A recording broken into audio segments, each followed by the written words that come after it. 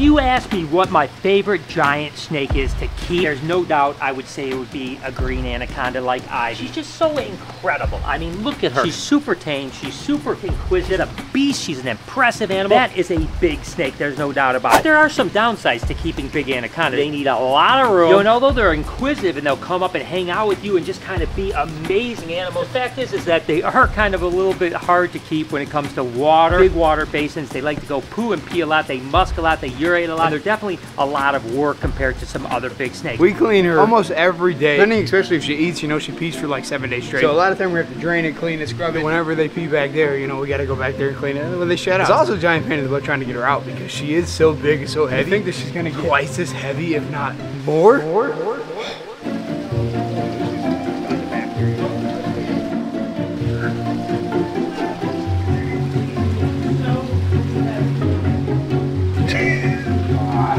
Oh, she's already musky.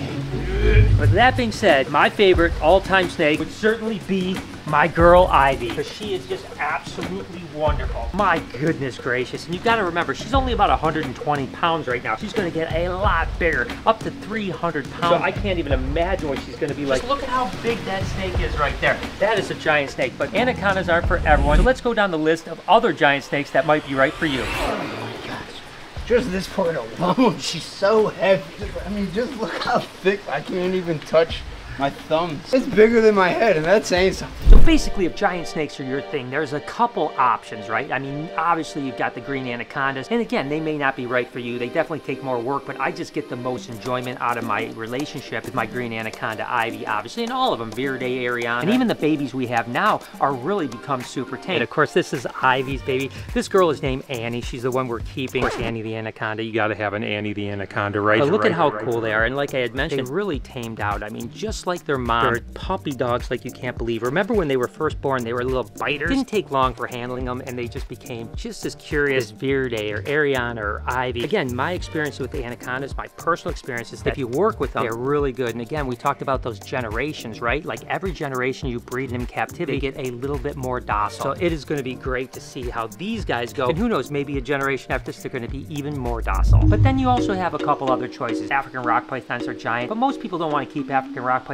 because they're pretty defensive. They haven't been kind of domesticated, and that's one of the things you got to think about. An animal like Perdita here has been bred in captivity for probably, you know, 4 or 5 generations now. So every time you breed them into a generation, oftentimes you're keeping like tame animals or you're working with the animals, that temperament passes down. And so the longer things are kept in captivity and bred in generations, they become more docile. Reticulated pythons back in the 80s were absolutely crazy to keep and really difficult. Now girls like Perdita are absolutely amazing. African rock pythons, certainly one of the giants, probably something most people can't handle because they get big and they're kind of difficult to keep. But some reticulated pythons like my girl Perdita here, absolutely incredible. Nice thing about her is that she's not going to get huge because the cow retics are insular island mutations, meaning that they're only going to get maybe 14 foot or something like that. Whereas of course some retics aren't as easy to keep. There's no doubt about that. That's right. Butterscotch can be quite a handful. Speaking of handfuls, I gotta grab a couple of handfuls of that poop.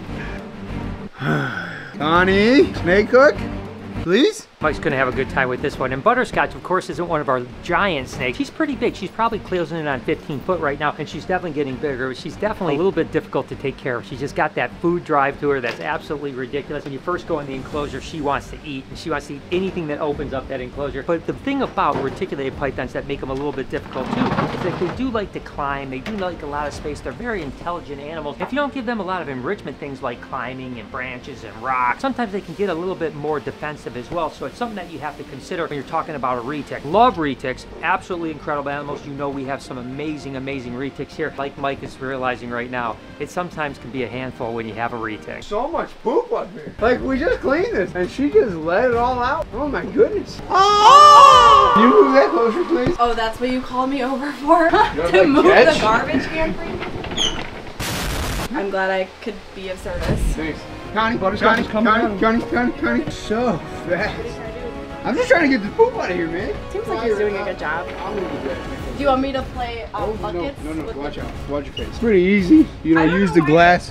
Hey Connie, I'm filming sorry, here. I'm teaching. Watch yourself. Oh my God. You almost got taught. We're gonna pair up some lychees. So this girl is a little over 3 years old. So we're gonna pair her up with this male. These guys are both GT type Bs. Am I gonna be able to find him? He's really pretty, but he's not the friendliest, so I probably am not gonna pull him out. Last year was our first year getting babies, and I'm super excited for this year. Here we go. This is our guy here. These guys don't have a name yet, so you can comment down below what you think we should name these two. Hopefully they get along though. So we'll have to do an update maybe in like a week or so. So I'm gonna go ahead and put these guys in here. I probably should have introduced these guys maybe like a month or so ago when it was a little bit cooler and I had the light cycle going a little bit, like it was dark for longer. Things have been kind of crazy this year. So we're just gonna go ahead and introduce now. You can technically introduce any time of the year. Better to introduce in the colder month. You're less likely to get any aggression towards each other. The other thing we do when we're introducing, we try to do it during the day. We're gonna make sure there's plenty of food in here for these guys, so we're not fighting over food or anything like that. And that's another thing, when you're taking care of giant retics or really any giant snake, even like ivy, you should always have a second person on hand. You know, I always talk about if a snake is over maybe like 8 foot, you should probably have 2 people always around. You never know what's going to happen. Not that they want to kill you, but the fact is that sometimes even them kind of just hanging on to you can kind of make you kind of go, oh, and pass out. You don't want to take any chances. Have a second person always spotting, at least someone within earshot, so that if something's going wrong, you'd be like, hey, I need help. Because listen, big snakes are really powerful. I'm basically just this garbage can. You're very kind.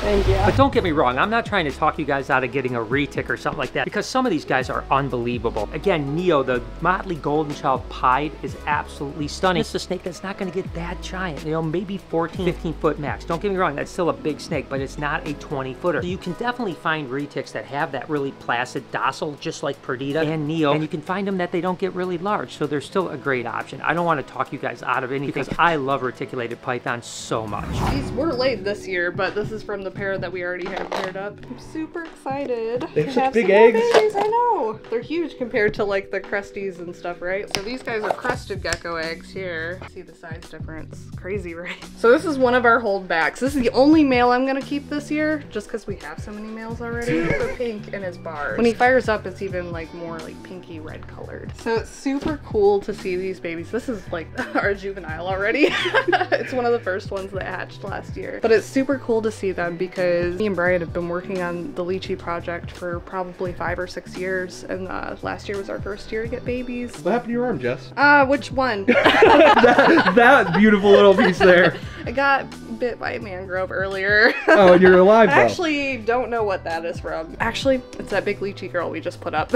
Reptile life, you know? Yep. This one I'm super excited about too. It's another one of our holdbacks. She, like her mother, has a lot of purple in her bars. Hopefully we can get that to come out a little bit more. I've seen some that are like lime green with purple bars. They're beautiful. Then of course there's what I call the gentle giants, which are the Burmese pythons. Listen, I'm not trying to tell you guys what to do. What I'm trying to say is that I'm tiering like kind of the pros and cons to giant snake. Like I said, Anaconda's amazing. A little bit of work, no doubt about it. A lot of work, let's put it that way. Reticulated pythons, a little bit more high energy, a little bit more space, a little bit more climbing areas, can sometimes be a little bit more defensive, definitely very intelligent animals. And then of course you have the Burmese python, which are again, just really, really cool mellow snakes. So in my opinion, hey, if I was gonna say what big snake do I want the most, it'd be an Anaconda. But if I'm giving you guys advice, I think that a Burmese python like Sunrise here is a great starter snake. Now listen, I want to preface by saying I never like people buying giant snakes where they don't have giant snake experience. So always start smaller. Go with a boa or maybe a carpet python or something like that. And then once you get comfortable and you're ready for one of the giants, maybe a Burmese is a good option because again, they don't climb as much, so you don't need as high of a cage. You don't need all the branches typically. They will climb a bit, but they don't need to. They typically stay on the ground the majority of the time. Like I said, very mellow. They're usually not defensive at all. They're a chill animal, an animal you could put on your lap and watch TV with, and they're just gonna hang out with you. But you gotta remember, Burmese pythons, I do have a little soft spot in my heart for, because that's what started this entire adventure in my life. So we're not gonna introduce the second pair today, but I do need to get this cage all set up for a male so we can introduce the female in. We really wanna introduce the female to the male's territory, just because females can become really, really protective of their own territory and be really aggressive towards the male.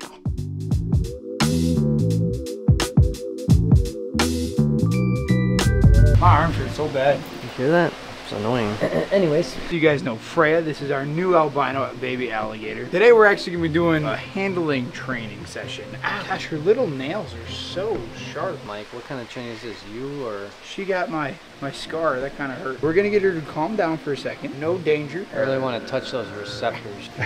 She's so cute. I love all the alligators. Close that mouth. We're going to try to pass her off to Noah. Have you ever held her before? No, seriously. Yeah, I took her out this weekend. So I'm going to just hand her off to you, and that way she gets used to the different touches. And that's what we don't want, and that's what we have to work out of her, because if she starts to squirm like that in a kid's hand, they're either going to drop her, they're going to freak out, think that she's going to turn around and bite. And she's never really tried to bite out of the enclosure. Yeah, she just wants to run away, which is perfectly natural instinct for them. Building. She's looking all around. She's very scared, you could tell. Even when I took her out this weekend, I had to run her for a little while before she eventually calmed down, similar like this. And I told the people to put two hands out. Honestly, I just told them to put them flat. Slowly placed them in the hands. And I told them don't touch the back, just like this. And I just moved really slow. She sat fine. She's even laying down in my hand. This is what we want. This is a huge start. See if we can't even just touch her back a little bit. Just a little bit. And look, she's not even moving. Fantastic. You want to take her back? Here, I'll try your hands. You go flat right there. And I'm just going to pull my hand out. And she's going to move a little bit. She's still a living creature. You know, even the nicest snakes, they move. That was so much better than the first. So this is just what you have to do, all right? So Mike and I are going to be here for, it's 1 o'clock right now. We're going to be here till about 9 p.m. Just back and forth, back and forth. And you know. Whoa, hang on, pause. Hang on. Probably shouldn't go that long. We don't want to stress her out. And we're open tonight. That's fine, but that's just what you got to do. Okay. Ready? I'm ready. All right, watch that thumb. It looks like a chicken piece. All right. Almost there. And speaking of Burmese pythons, we have a handful of beautiful animals that will go on display across the street. You may remember this girl. Her name is Penelope. She's a hypo Burmese python. We got her when she was just a little tiny baby. Actually, my buddy Miguel over at Always Evolving Python sent her to me because it was mean as heck from the day that we got her. She's been a puppy dog and never bit anyone. And I know he was like, what? I can't believe that it was so tame. When he had it, it was a little biter, but she's absolutely incredible. And there's just something about hypo Burmese python. They're one of my favorite mutations. You guys know I love Jeffrey, the hypogranate Burmese python. That hypo is just something I absolutely love. The only real berm that I'm hoping I can get this year is a pied berm, because those are ridiculous. Hope you guys enjoyed today's video. If you did, there's a playlist that you can watch all kinds of videos. You can also hit that subscription button. It would mean a lot to me. Also, hit that like button while you're down there. Have a wonderful day, Reptile Army. Remember, Only 4 more hours, Mike. We're almost there.